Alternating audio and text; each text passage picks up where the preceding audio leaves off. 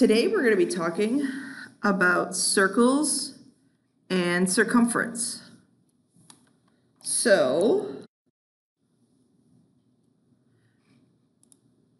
Okay, there's a lot of vocab in this. So a circle is the set of all points in a plane equidistant from a given point called the center. So I have my center here of my circle C. Typically they tell us it's a center by putting a little dot in it. And every point on this circle, so every point on the circle, I'm going to try and trace it as best I can, is a point on circle C.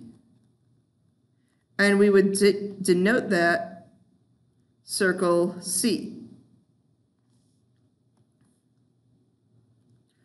The radius of the circle is from the center to a point on the circle. So in this case, that's CF. A chord is a segment with the endpoints on the circle. So it's not a diameter. So AB is a chord. It doesn't go through the center. And then our diameter is a chord that passes through the center of the circle. So DE is a diameter. Okay, identify each of the following. I just kind of laid this out on the last example, so I think a good test for you is maybe pause the video, try it on your own, and then see if you have it correct.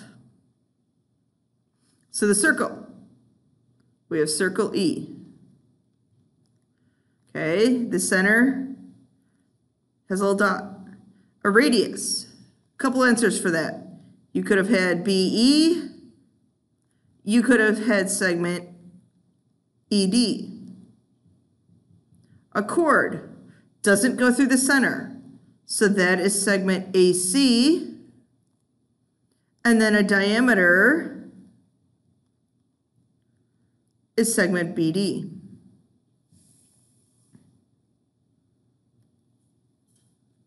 Okay, for RT, if RT is 21, what is the length of QV? So the diameters of the circle are all congruent.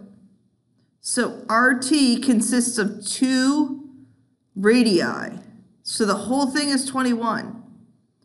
And each one of the radii is congruent, so that splits this diameter in half.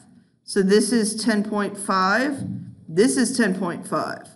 All the radii of a circle are congruent, so QV is 10.5, half the diameter.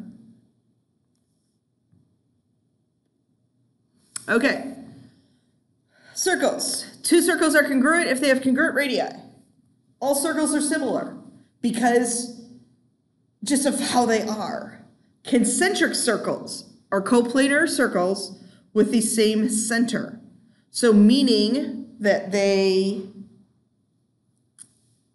have the same center here. Okay?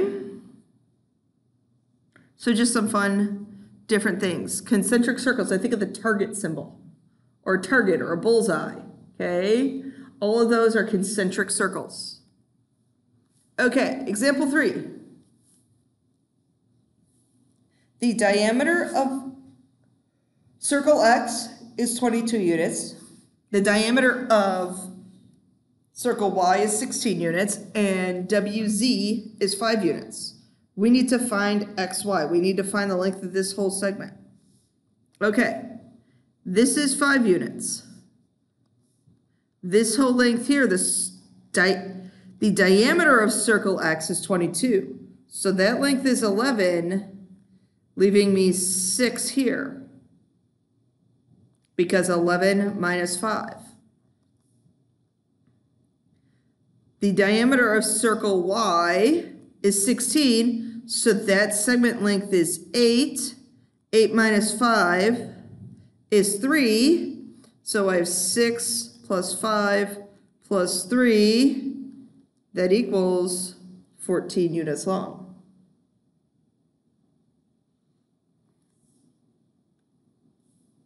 Circumference.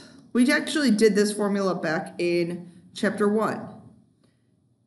The circumference equals the diameter times pi, or twice the radius times pi. Okay, so crop circles. A series of crop circles were discovered in Alberta, Canada on September 4th, 1999. The largest of the 3 circles has a radius of 30 feet. Find its circumference. Circumference equals 2 pi r. Circumference equals 2 pi times 30, which is 60 pi feet. And I want you guys leaving things in terms of pi.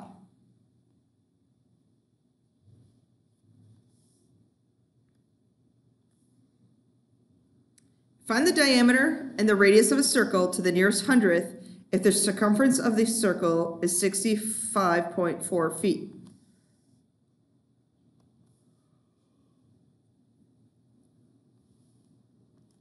So my circumference is 65.4 feet. So pi times my diameter is 65.4. Divide by pi. And please use the pi button on your calculator, that second and the exponent button. So I get my diameter to be, let's round to 1 decimal place, 20.8 feet. My radius is half of that. I don't know why I had to do that in my calculator. I didn't trust myself. I don't know why I did that.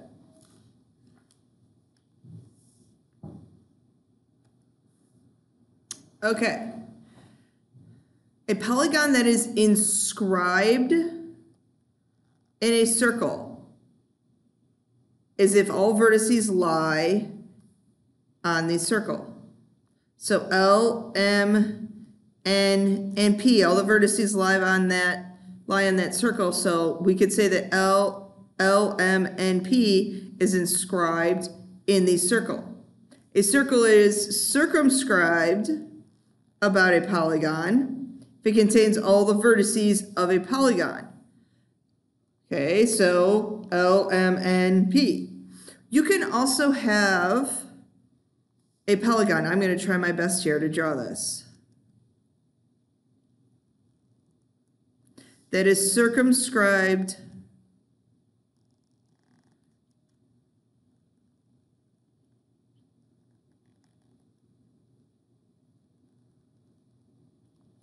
about a circle. So that polygon, I'm going to call it ABC D, is circumscribed about our circle X. Okay, number 6. Find the exact circumference of circle K. So I have circle K here. I have kind of a triangle that's happening here. And we know that all the radii are congruent, so that's a 45, 45, 90 triangle. I'm actually recording a bunch of these videos at one time, and I recorded the 45, 45, 90 triangle video yesterday, last night. So here, remember, that's root 2, this is 1 in every 45, 45, 90 triangle. So 3 root 2 over root 2 equals, okay, I'm looking for the radius, I'm going to call it x, over 1. Well, that left side simplifies to x, the right side simplifies to 3, so I know my radius is 3, the exact circumference. That's a fancy way of math teachers saying in terms of pi. So remember, our circumference is 2 pi r. Circumference is 2 pi times 3. Circumference is 6 pi. Okay, that is my video on circles and circumference. Thanks for watching.